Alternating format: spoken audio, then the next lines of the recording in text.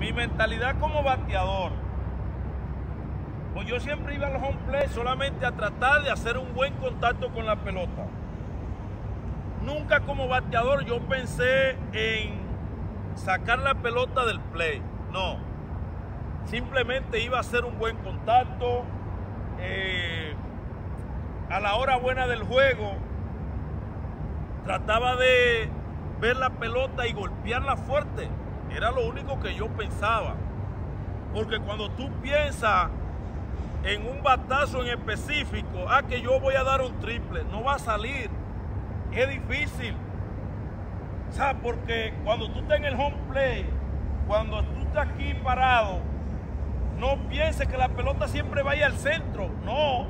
Trata de tener una buena ejecución de la mecánica. Trata de que tus pies sean rápidos, que tú puedas atacar la pelota para que tú puedas golpear en diferentes partes de la zona de strike y tener un buen contacto con la pelota.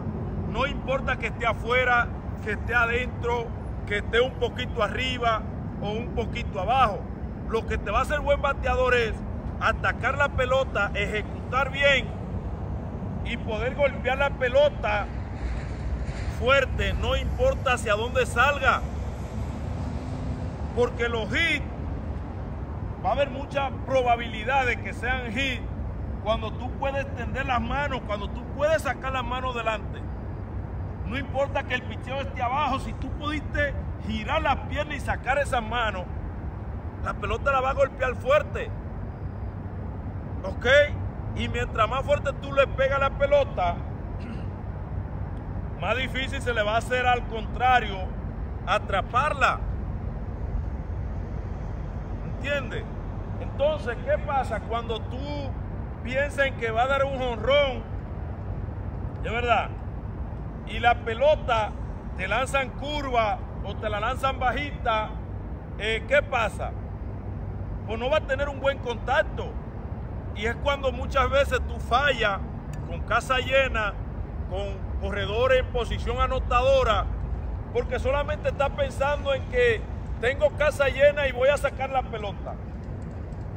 Y a lo mejor la carrera del gane no es la de primera, a lo mejor es la de segunda, que con un hit, un doble, ganamos. Pero estamos pensando en el jonrón porque de esa manera se ve más bonito. Pero ¿qué pasa? Que como bateador entonces va a bajar mucho tu producción. Es verdad. No va a ser un jugador constante. No va a ser un jugador donde quizás juego tras juego pueda aportar a tu equipo. Porque no siempre se aporta con un hit. No siempre se aporta con un jonrón. Se aporta con una buena defensa, un buen toque, un buen corring a primera. O sea, de toda esa manera, imagínense que usted sea la carrera del empate y usted iniciando una entrada pueda dar un hit y llega a primera, ¿verdad? Pues no tuvo que dar un jonrón para aportar. Ya usted está aportando, fácilmente se roba segunda, después dan un hit, anota la carrera y de esa manera usted aportó a su equipo. No se enfoque y no crea que solamente con un jonrón es la mejor manera de usted aportar al equipo. No. Muchas veces ganan con una base por bola y lo celebran como si fuera un jonrón.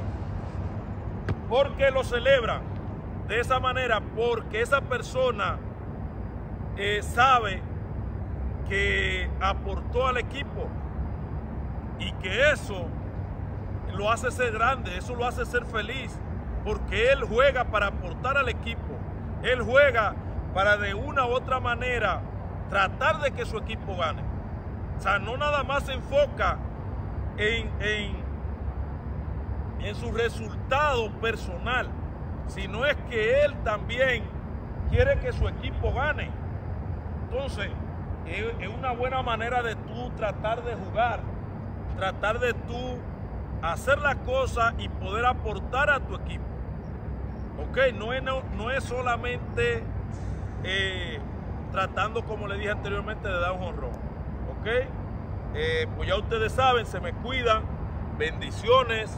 Que Dios los proteja mucho, los cuide. Y vamos ahí a compartir esos videos. Ya ustedes saben, muchas bendiciones.